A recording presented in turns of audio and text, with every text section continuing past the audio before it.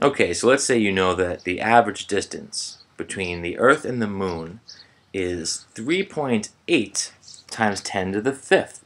So if I just set this up, here's our distance, or an average distance, of course, 3.8 times 10 to the fifth kilometers. How would you write that in standard form? Well, 3.8 times 10 would give you 38. And the reasoning here is by multiplying 3.8 by 10, your number becomes 10 times larger, right? 38 is 10 times larger than 3.8. And part of what's happening in a very simple way is that every time you multiply by 10, you make a number 10 times larger and your decimal moves once to the right. Here it moved from between 3 and 8 to over here, 38. So it moved once to the right.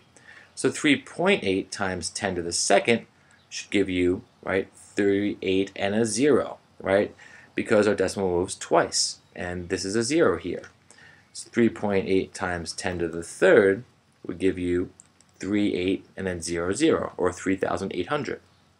And 3.8 times 10 to the fourth would give you 38 and then 3 zeros. And then lastly, 3.8 times 10 to the fifth would give you a 3 and an 8 and then 4 zeros. I noticed that there are here 4 zeros for an exponent of 5, 3 zeros for an exponent of 4, 2 for an exponent of 3, 1 for an exponent of 2, and no zeros for an exponent of 1. In other words, there's always one less zero than the number of exponent, than the number that the exponent is here.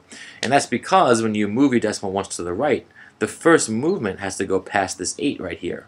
So there would be the same number of zeros as the exponent, except the first move, of course, is taken up by this 8. So if you think about the hopping, for example, 3.8 times 10 to the fifth.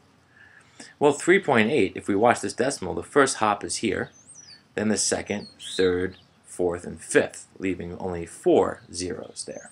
And that might help you count for larger scientific notation conversions. All right, thanks.